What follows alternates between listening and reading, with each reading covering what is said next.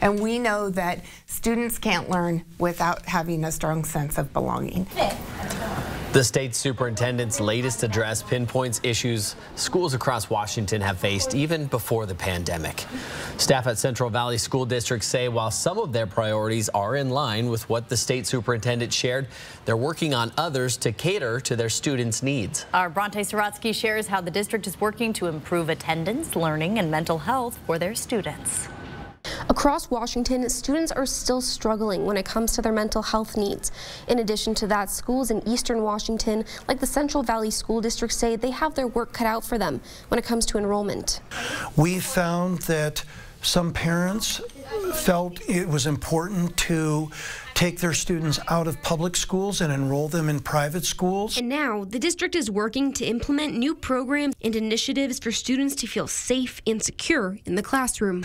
Be that attractive piece that brings our families that are interested in public schools back to our schools. Instead of focusing as much on maybe some loss of student growth, we this year are working on implementing new math curriculum. Another key initiative the district is working on, improving their students' mental health. Know that students can't learn without having a strong sense of belonging.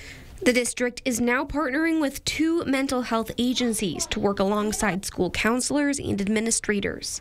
For students that may be on a higher need for some of those mental health clinicians support, and are continually working with students and families to engage them and help them with again, the sense of belonging. And parents are the lifeline for students. The district says they want to work directly with parents to understand where their child's needs are and aren't being met. Reporting in Spokane Valley, Bronte Sorotsky, 4 News Now.